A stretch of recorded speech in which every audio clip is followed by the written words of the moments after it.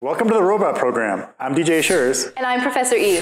In this episode, we're going to show you how to identify which wire is for the left or right servo if the stickers had fallen off. We'll be using JD to demonstrate it.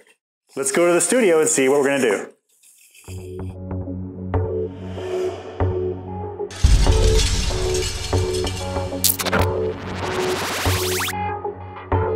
Here we have our JD body.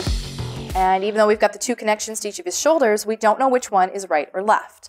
So we're going to go through the process to find out. That's right. So the stickers must have fallen off or they just wore off. So we got to figure out which one is what. So what we're going to do is you're on your build screen and you get to this stage where it says you have to plug your left shoulder into D3 and your right shoulder into D2. But which one is left and right? Well, let's find out. So we want you to close down your program. And then we want you to click the new button on the project. Say yes. So we're going to turn the controller on.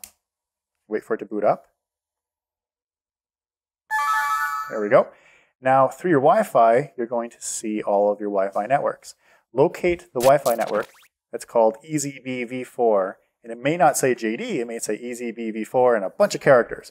And that's okay. So select that and click connect. Now we're going to push the connect button in the software to connect to the controller. You're going to hear the connect chime. That means your computer has established a connection to the controller. Push project, add control, choose the servo tab, and then choose horizontal servo.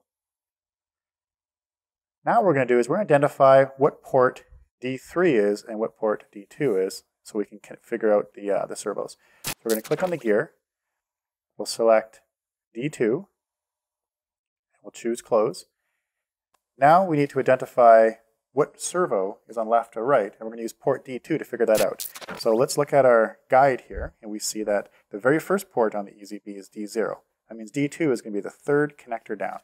So we'll grab one of these cables, it doesn't matter which one, and we go 1, 2, 3, and let's plug it into the third one down. Oh, something moved. Let's see if we are correct. Is it the right servo? Oh, look at that.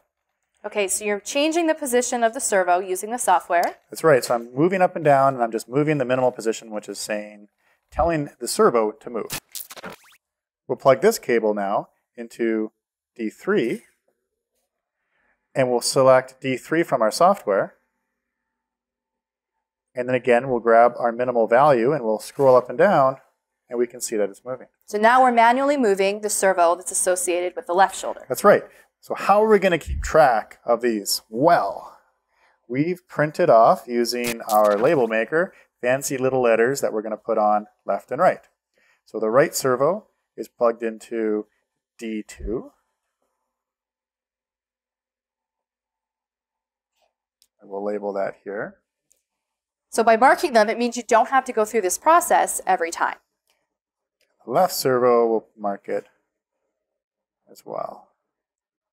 Now, if you don't have a label maker, you can always use masking tape or a colored paint marker or something, but labeling them is a smart idea.